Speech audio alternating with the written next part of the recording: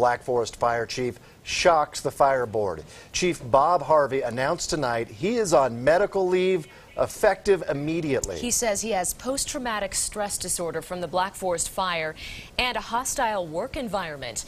Harvey's been under scrutiny for decisions he made during the initial hours of the Black Forest fire. This is a story KRDO News Channel 13's Emily Allen has been following for almost a year now, and she joins us live at the Newsplex with more.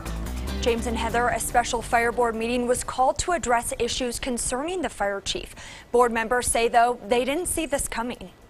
Pay for that independent investigation. The room is packed with regulars, the former fire board chair and concerned citizens. One key person is missing, Fire Chief Bob Harvey. He stood up and read off this statement at about 80 miles an hour and was out the door, and everybody here was just going, what did he say? The Black Forest Fire Board called this special meeting tonight. One of the items on their agenda was a closed-door session to discuss, quote, personnel issues related to the fire chief. But before that happened, Chief Harvey announced he was on medical leave effective immediately. In the meantime, the assistant fire chief will step in.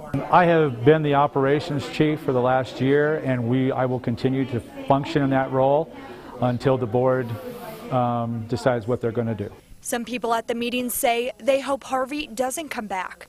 Charles Litterdale hopes he does. He's an extremely qualified chief. Harvey will be on paid medical leave until further notice. The board will not say what will happen next. This is almost an entirely new fire board, somewhere behind a petition calling for Harvey's dismissal after our reports.